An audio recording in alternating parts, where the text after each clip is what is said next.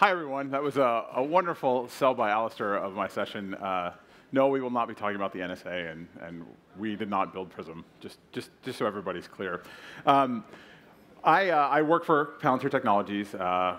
One of my titles is Senior Software Engineer. I started there actually writing a lot of the back end that makes our systems go. Today, I'm an engineering ambassador, so I go out and talk about the things that we do and sort of explain the technology behind what we're doing. Today, I want to talk about data, and in a couple different ways. The first is to really look at the opportunity that data can actually provide for startups, for companies in the world today. So anytime you talk about data, you need some visual representation of how the amount of data in the world is increasing. Here we can see the size of data doubling over time, right? Very, very technical slide. But actually, what I do want to talk about here is the ecosystem of technologies available to do data analysis. So people talk about like the big data era beginning in like 1999 when Teradata built the first terabyte scale database for Walmart. And we've come a long way since then. Usually there's sort of a pattern where Google produces a technology, they write a paper about it, like MapReduce or Google File System, and then someone will implement it as an open source project. So in the case of MapReduce, it's Hadoop. Amazon actually had a technology called, or has a technology called Dynamo. Facebook actually implemented that in open source as something called Cassandra. So there's actually this huge ecosystem of tools that are available for anyone who wants to do large-scale data processing and do really interesting things with data. But the fact of the matter is, these tools are actually quite primitive, right? So this is actually a blog post from, I think it's June of last year, from Teradata again. They're like, we have bolted SQL onto Hadoop. And this is like a huge leap forward in the interface to this kind of data. Well, it's true that SQL makes available using that kind of like big data analysis to a larger group of people, but it's still a very small group of people in the world who know SQL. In fact, most of the people who are interested in what you can do with data know a lot about the real-world problems that data represents, but don't actually know anything about how data systems work. And if you give them a SQL prompt, no matter what's behind it, they go, I don't know what to do with that. They need an interface that's actually much more sort of intuitive and speaks their language. So what this means in the technology and the startup world is that this is an incredible opportunity, right? So anytime that there's this sort of disconnect between what people want and what's available, there's an opportunity to sort of solve these challenges. So the way that I like to think about data as an opportunity is that there's 4 different dimensions that you can optimize on, and you can do more than one, right? You can take any combination of all 4 of them. So the first one is integration, right? And so integration is taking different disparate data sets that all represent the same problem out in the world and bring them together in a coherent way so that you can look at them as sort of a fused whole as opposed to separate silos of data. The second is scale, and that is just dealing with the explosion of data. When we look at machine-generated data sets like weblogs, like one of the examples I'll be talking about, this is like a bank that's generating 500 gigabytes of log data off their web servers a day, right? Half a terabyte a day of data. So scale itself is a problem, and anything you can do to help people deal with scale, there's definitely value to be created there. The third is automated analysis. So once you have this data, maybe it's been integrated, maybe you're dealing with the issues of scale, being able to use some sort of algorithmic analysis, some sort of transformation to turn it into information, to turn it into knowledge, to turn it into wisdom. We sort of think of this as a pyramid with raw data at the bottom. You do some processing on it, becomes information. From information, you can derive knowledge. And then once you have enough knowledge, you actually have gained wisdom. And the final is actually interface, UX, sort of access plays, right? So going back to sort of the issue of bolting SQL onto Hadoop and that being really not that big of a deal to most of the people who want to do things with data, taking these large amounts of data and giving the people who want to actually ask questions of the data, giving them a way to get at the data and be able to ask their own questions. If you think about like the whole emerging field of data science, there are all these people who are chasing data scientist jobs, and usually the decision makers, the people who are interested in getting things out of the data, their interface to the data is a person, is a data scientist, where they say, hey, can you answer this question and that question and this other question? And they say, okay, well, let me go and spend 3 days and figure out what the answer is. And then they have this very slow iteration cycle. So anything you can do to increase ease of access and ease of use to data also has incredible value. So some examples of companies that have actually made this their business models. The first one is, probably you've all heard of them. They're pretty well known. They're called Google. So they have made data their business, right? So they've actually taken all 4 of those dimensions, and like the Google search engine actually embodies all of those things. It deals with scale. It can pull in the entire web. It can integrate all this information from all these different sources. They're actually starting to integrate have already integrated many different data sources, including geospatial, airline schedules, all these things into a single coherent interface and model, which is the simple search bar, right? And so Google is kind of this shining example on the hill, and people like to think of Google as this massive behemoth, but I remember when Google first appeared in like 1998 or something, you're like, oh, here's this thing called Google. It seems so much simpler to use than Alta Vista. Let's try it. Hey, it has better search results. And Google actually started, like their first real office was like 2 blocks away, or actually 1 block away from where I sit in Palo Alto now, right? In a small office at 165 University Avenue. So there was a time when Google was a startup and approaching these problems and trying to figure out how to create value for people. The next is a company you actually may not have heard of out of Boston called Insight Squared. And they're actually doing a little bit of the automated analytics and a little bit of the interface play. What they're doing is they've built a very user-friendly set of metrics that you can put on top of your Salesforce instance, right? So there's all these organizations in the world that use Salesforce to do their sort of traditional sort of customer relationship management and sales model, and they have all their people filling out all the forms that they need to do to track everything that's going on. What Salesforce lacks is actually a lot of good reporting and analysis tools. And so what Insight Squared is, you sign up with them, it's all sort of hosted on their website, you give them access to your Salesforce data, and suddenly you have an incredible set of dashboards and drill down tools to be able to see exactly how people are performing in your organization and what needs to change. The third example is a company called RelateIQ. They actually just came out of stealth mode. They're located in Mountain View.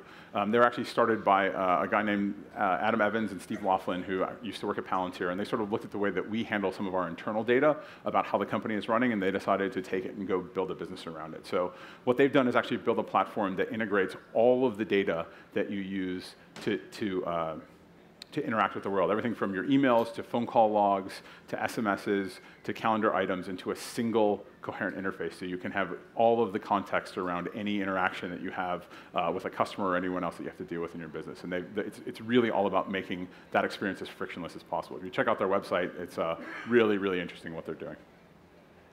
And the last one, the one that I actually know the most about, is Palantir, right? And so we are a software company. We build tools for data analysis, platforms that can take many different data sets, put them together into a single coherent model, and then put a user interface on top of them that allows analysts who know a lot about those real-world problems but not a lot about data, direct access to the data to do ad hoc analysis, right? And so the things that we build are actually, they're completely empty vessels. They're not for one purpose or another, just like a database is an empty vessel that is sort of useless when you first install it. You have to put in a schema, you have to put in data. The Palantir platforms are the same way. They sit above traditional databases, take all that data, integrate it together into a human conceptual model, and give analysts access to it. So, so here is sort of a simple outline of the data model for Palantir Gotham, which is kind of our flagship platform. In Palantir Gotham, you have objects. Objects represent things in the real world. Objects have properties, which are the data that describe them, and they can have links to other objects, which map out the relationships between those objects in the world.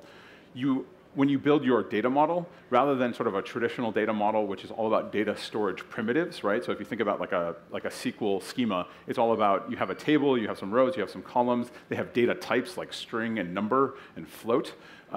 Instead, what's represented in Palantir data model are the real world objects, right? So if we take the example of, say, foodborne illness, you have people, the event of them getting sick, them checking into hospitals, them purchasing food from stores or restaurants, and food moving through the food distribution network to trace back to the original place where the sort of the tainted food entered the system. You can even add in an added dimension of like DNA sequencing on the bacteria that's found in the people's guts, so that you can actually get a match when you do samples on the ground at the original food sources.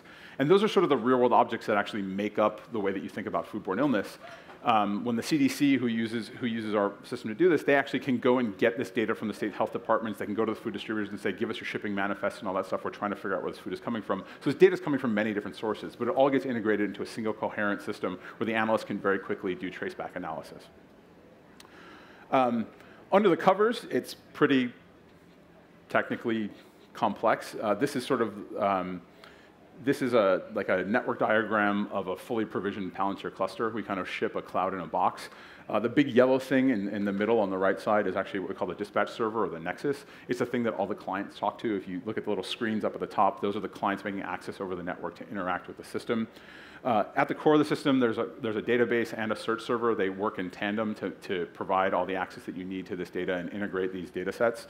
At the moment, it's Oracle, but we're in the process of replacing that with sort of a horizontally scalable, distributed NoSQL key value store, just to see if I can get all the buzzwords into that sentence. But it's true, we are. And we're even building a transactional layer to put on top of it so we can get the same properties out of the database that we can get out of the distributed key value store. At the lower right, you can actually see this thing. Maybe you can read it. It says Phoenix Cluster.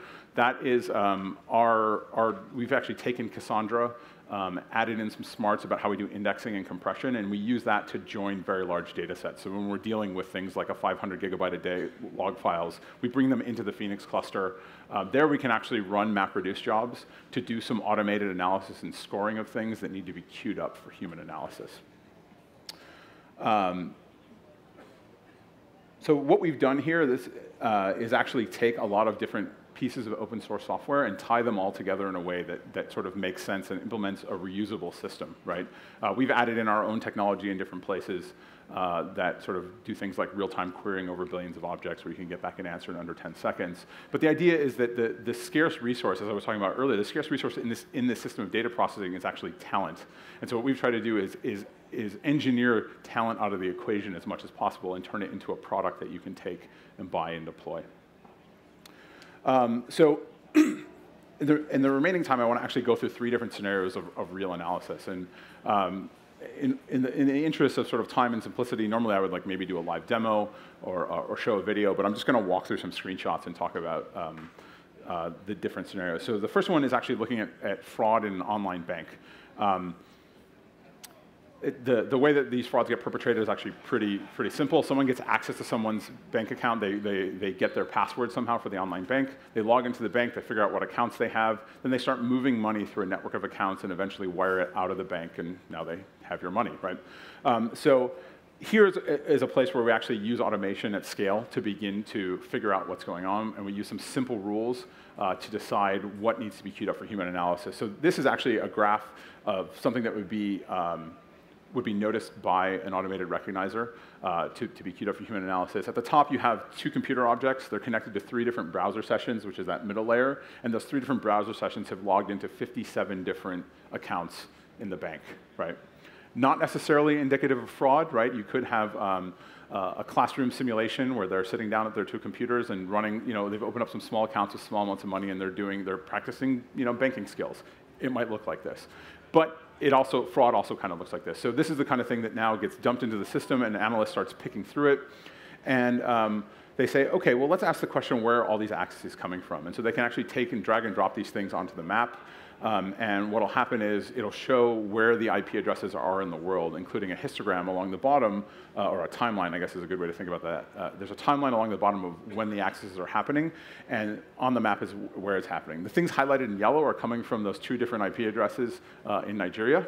All the others are somewhere else in the States. But the fingerprinting system that the weblogs use have determined that this is actually only 2 computers to begin with. So given how close in time the accesses are happening between Nigeria and the United States, one possible hypothesis is that Starfleet has parked a starship in orbit and they're using transporters to move computers to different points on the Earth. That would fit the data that we have. It's kind of unlikely since that technology, as far as we know, doesn't exist.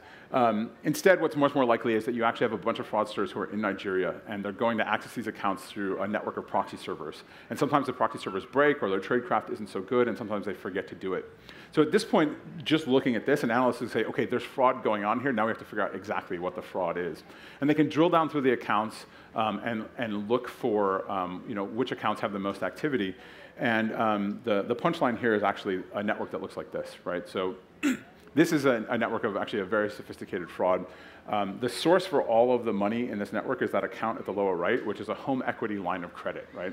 And the way that banks like to push home equity lines of credit onto people as a way for them to open up a new credit line where banks make money on. And a lot of people say, I'll take the $500 bonus you give me to open the home equity line of credit, but I'm not going to do anything with it. I'm just going to leave it there. I'm not even going to check the balance because I know I'm not using it.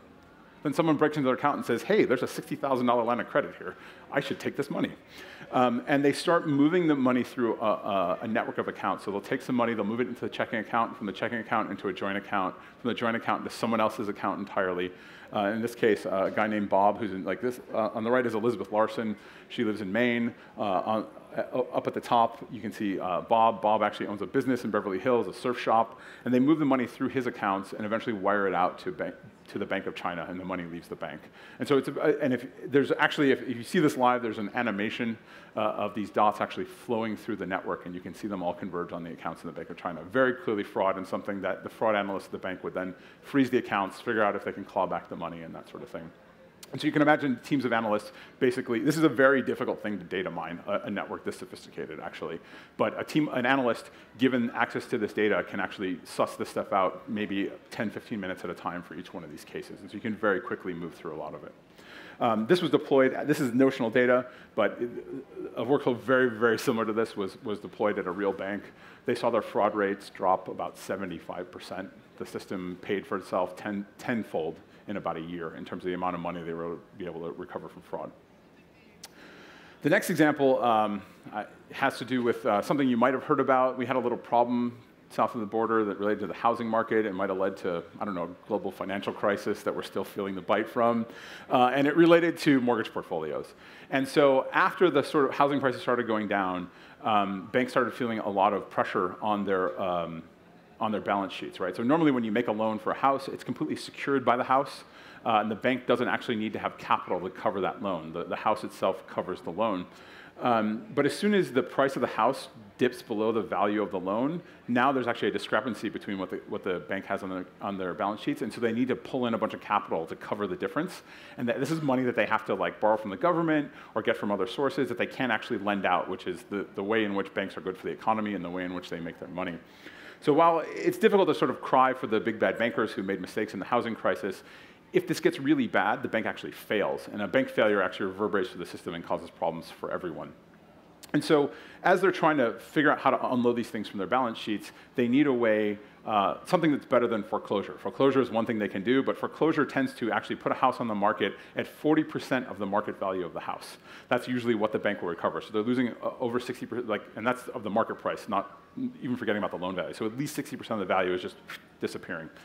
And so a better remedy is something called a short sale. And a short sale is basically just selling the house for less than the mortgage is worth. Normally, banks don't ever have to figure out what the right price for the house is. When the housing market is, quote unquote, working, prices go up, people sell their house. As long as the loan is covered, the bank doesn't care what price you got on the market. But as soon as the bank is going to actually lose some money on the sale, now they really care, because there's a bunch of different frauds that you can perpetrate in doing a short sale. So what they need is a way to accurately price the value of a home. And this turns out to actually be incredibly difficult. The math behind it and the analysis behind it is actually very similar to doing things like pricing stocks and bonds, but getting all the data together in one place to be able to do it is actually very, very difficult. So before the system that we built, the banks that we talked to that were pricing short sales, it took them about 4 weeks to come up with a good price. 4 weeks, if you've ever been involved in the real estate market, is an eternity. Someone comes and says, I'd like to buy your home. What does it cost? What is the ask? And they say, I don't know, let me get back to you in a month. And they say, sorry, we'll go buy something else, right? So short sale was not actually a reasonable remedy. The system that we built actually reduced the time from 4 weeks to about 40 minutes, which is like a big difference. You can sit and have a cup of coffee and then get the answer pretty quickly. And so what we ended up doing was actually taking and integrating sources of data coming out of the real estate markets, things from MLS, other things related to the loan portfolios in general. This looks like a dashboard, but it's actually an interactive dashboard that you can drill down to the individual loans. But this is a way that banks can identify which portions of their portfolio are at risk and which ones they have to focus on, what remedies they can do. When they get down to the individual loan level, they're actually looking at the price curves as they change over time and what the value of the loan is and what the market value is to come up with a price that they're going to be happy with.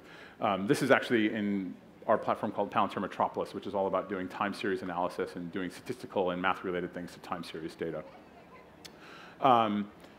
So this worked really well. It actually let the banks really went for it once it became an existential issue for them. If you recall, there were a lot of irregularities in the paperwork that they were doing with foreclosures, and at some point the US government said, okay, no more foreclosures, you're going to have to figure out something else. And they said, hey, we should do short sales. That sounds like a great idea. And they were able to come up with a system that allowed them to to give homeowners actually an inducement. Say, look, you know, this loan has gone bad. You're going to take the credit hit no matter what. But how about we sell your house at slightly less than it was worth, and we're actually going to give you like $50,000 cash as well. And that's going to let you walk away somewhat whole, set your life up, find a new place to live, and no one's going to be sort of destitute and out on the street. And this was a remedy that a lot of people went for. In early 2012, there was like a $26 billion settlement between the government and the banks related to foreclosures, and this was actually a part of that program, and our software made that possible. So before I get into the last example, I want to talk a little bit about being able to work on these kinds of problems. One of the great things about working at a place like Palantir and being able to build these kind of things is solving real problems out in the world. And it's an amazing thing to be able to actually get up every day and have meaning in your work. And as people are building their companies and trying to attract talent, this is like a really important thing to remember. If you can pick up a problem that actually gives people meaning in their work, they're going to be much more likely to work for you. They're going to be much more likely to give you their absolute best effort they can, and much more likely to not leave to go to do other things. So in order to build the technology that we've built, we've had to have a very, very high hiring bar. We run around to like the 10 or 15 best CS schools and get people coming right out of school. And the thing that really differentiates us is they go, wow, I could go work for Zynga and work on games and try to trick people into, you know, building virtual gardens, or I could fix the economy, right? I can save people's money from being stolen by people overseas. I can work on any myriad number of problems that actually make a difference in the world. And it's led us to have a very, very low turnover rate and be able to attract talent in the hottest labor market that we've seen in a long time. All the people that we're looking to hire have 7 different awesome jobs chasing them. And they choose us because they want to actually care about the things that they're working on. So it's a really important thing. If you can factor it into what you're doing, it's a real differentiator and a game changer. So the last use case is one that I'm particularly proud of, and it's sort of still an evolving story. Alistair alluded to it in his introduction, and that is information management during disaster recovery. So there's an organization in the US called Team Rubicon. It's a veteran service organization, a volunteer organization where veterans actually, and non-veterans too, but they will deploy into disaster zones after all the danger has passed and do the cleanup, right? Do the recovery phase. And this is sort of the long, hard work of really putting communities back together after horrible things happen. And a lot of times there's even a race against time. So we saw this in Louisiana after Hurricane Katrina, and we saw it after Hurricane Sandy as well. Especially when you have a water event, you have these homes that have filled up with water. If you can very quickly get all the water out of the home, take out the wet drywall, get all the muck out of it, the home will be okay. It's going to be, you know, $15,000, $20,000 worth of repairs, but everything is fine. If you wait too long, mold takes over the entire structure, and the entire structure has to be destroyed. So it's a huge difference in outcomes by just being able to very quickly react to these things. So our first engagement with Team Rubicon, this is through our philanthropic engineering team, where we actually work with NGOs on really important problems out in the world that relate to data, where we donate our software and our expertise to them to generate better outcomes, was Hurricane Sandy. So they deployed into Rockaway Beach after Hurricane Sandy. All these homes had been flooded. There was no power. We set up laptops running on generators, talking to an instance that was hosted in the cloud over like portable cell modems to be able to run the software. Here's a view of Rockaway Beach. It's just south of JFK. You can see that the southern portion is the portion that sort of points at the ocean where the hurricane came in. You can actually see the sand that has washed up. The reason there's a jagged edge on that imagery is that this is overflight imagery that was produced by the National Oceanic and Atmospheric Administration right after Hurricane Sandy to do damage assessment, and we were able to integrate that into the platform and lay it on. You can actually, if you're in the live system, you can switch imagery sources to like Microsoft Virtual Earth and flip back and forth, and you can see like the nice pristine streets laid out in the homes, and you flip to this one and you can just like see the devastation. It's kind of a before and after kind of thing. But what you're seeing here in all these yellow dots is all the work orders that Team Rubicon went out and surveyed. So they'd actually go to these structures, figure out what needs to happen to them. We have a mobile client that they can actually input that data directly. It goes back to base. And then people at base can actually figure out how to parcel out these work orders and know what the state of things are, and very quickly adapt to the conditions on the ground. If you contrast this with how things are done traditionally in disaster management, you have a bunch of people running around with paper and clipboards. And usually they might know on a daily basis what's going on rather than like an hour-to-hour, minute-to-minute basis, and sometimes not even on a daily basis.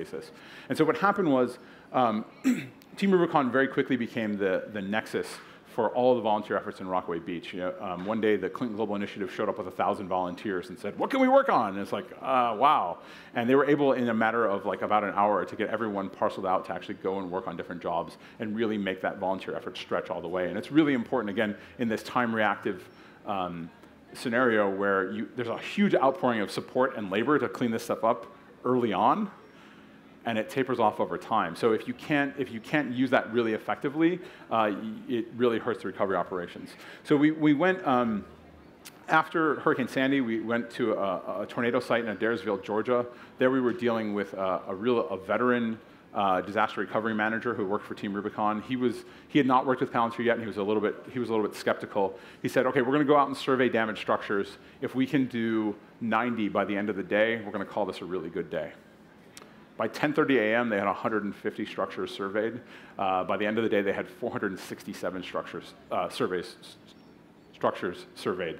And they share that data with the local authorities, with the county, with all the people doing recovery to sort of give the one coherent picture of the state of what's going on the ground. Yes, sure. So why weren't you able to do it so fast? Yeah, I think the teams are actually to be able to move much, much quicker. Yeah, sorry, the question was why were we able to do it so fast? I think once they got in the flow of it, they could actually move from house to house very quickly, and recording the information happened a lot quicker. They also didn't have to, like, when the mobile units out in the field actually report their location, so that everyone knew where everyone was and they weren't crossing paths, they could break up sectors and that kind of thing. Yeah.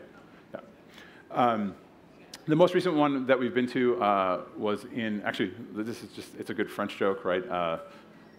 The one after that we went to was in Illinois in a place called Marcel's. I know that here you would call it Marseille, but in Illinois they call it Marcel's. There was actually huge river flooding there, but after that we went to Moore, Oklahoma, where the recent massive tornado ripped through there. This is actually a picture from recovery operations there. And you can sort of get a feel of what it looks like to be on the ground. There's actually 3 of our folks helping out. You can actually see printed out screenshots of the maps from Palantir up on the wall. They're sort of sometimes engineering solutions as need be to add in things like geo-clustering and targeting to break up large groups into work orders. This is the outside of the recovery center. It's actually an inflatable tent. And you can see they actually take and project the real-time view of what's going on onto the ceiling so that everyone has good situational awareness of what's going on. So the nice thing that came out of the story when the Clinton Global Initiative came to visit us at Sandy, President Clinton came along as well. He came to visit the Operations Center for a 10-minute visit. He stayed for an hour with his chief of staff being like, "Come on, we have to go. Come on, we have to go." He's like, "No, I'm staying." And he was very impressed with this. Here you can see President Clinton. In the middle is our CEO, Alex Karp. On the right is Jake Wood, who's the CEO of Team Rubicon. Together, we've actually made a commitment through the Clinton Global Initiative to build this disaster response system and make it available to all the cities in North America. So we're in the process of prototyping and iterating with Team Rubicon exactly what that needs to be, and then we're looking to make it available for any kind of disaster recovery. So it's really nice to be able to work on those kinds of projects. It's the kind of thing where you want to get up every day and go to work. You're like, this is really important. So that's all I have prepared. Hopefully that's interesting. I want to leave as much time as possible for questions. You can ask me about the stuff that we worked on here, anything in general related to data, whatever you think I might know about, I'm happy to talk about. So.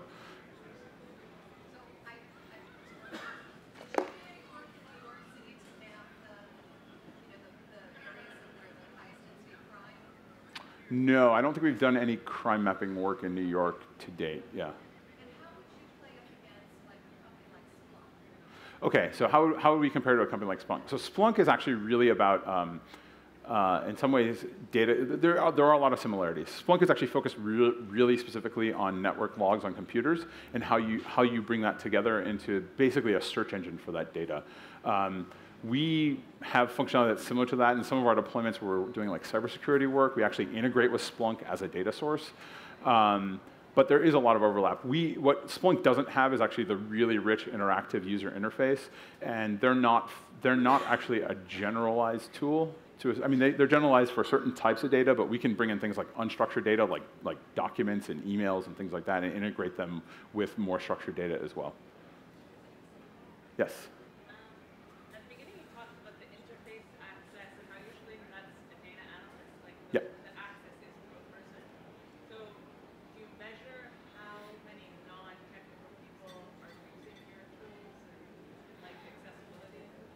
Yeah, so the question is, if what we're trying to do is build access to sort of non-technical users, how do we, or do we measure like who's using it?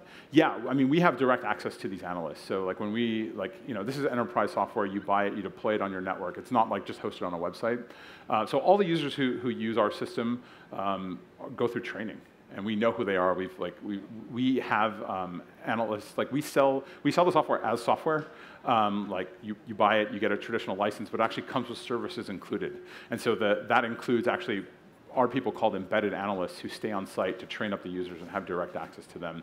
Additionally, we've built in lots and lots of metrics inside the software so we can actually get reports out of the system about who's using what feature and what level they're using at, and that sort of thing. And we do that in a way that we can even get the data out from inside of classified environments, because it has nothing about the data or the user information, just the aggregate statistics about who's using what.